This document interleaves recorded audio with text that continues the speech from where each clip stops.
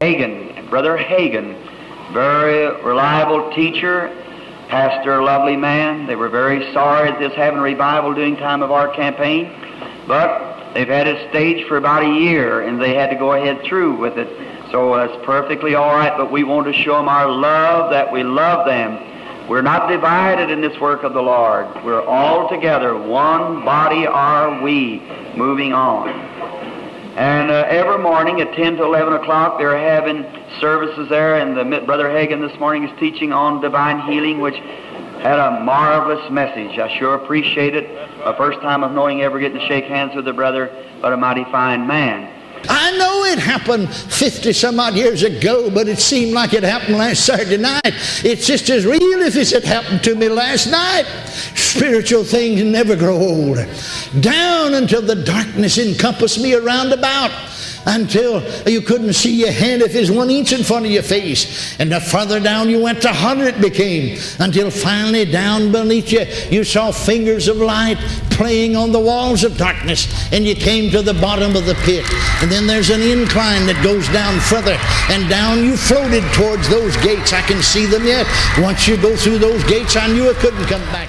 I was lying in bed. I'd been sick all the week. In fact, I'd been sickly all my life. Never ran and prayed like other little children. Well, limitedly, but not fully. And the doctors had been called. Doctors made house calls. But Dr. Wysong, old Dr. W.S. Wysong Sr., he was over at the hospital. Well, they contacted him there, and he said he'd come to our house as soon as he got through at the hospital, making his calls. So they're waiting for him to come. And Grandpa's clock struck 7:30. My heart stopped. Faster than I can tell you. The circulation cut off way down at the end of my toes just suddenly, like your feet go to sleep. They just went numb. Faster than I can tell it. My toes, my feet, my ankles, my knees, my hips, my stomach. And I leaped out of my body like a man would leap off of a diving board into a swimming pool. I leaped out of my body, and I began to descend like you're going down in a well or in a cavern. And so I'm descending, feet first, descending, down, down, down, down, down, until the lights of the earth faded away from above me, until darkness encompassed me around about. Darkness is so dark you couldn't see your hand if it was 1 inch in front of your face.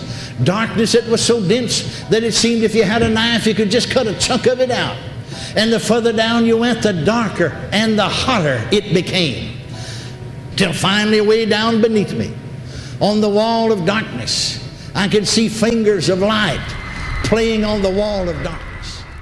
I got born again on the bed of sickness the 22nd day of April 1933 at 20 minutes to 8 o'clock in the south bedroom of 405 North College Street, the city of McKinney, Texas. I'm 15, I'd be 16 in August. And my heart stopped.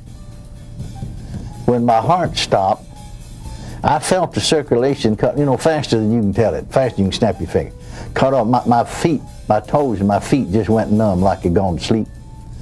And up to my knees and my stomach. And I leaped out of my body.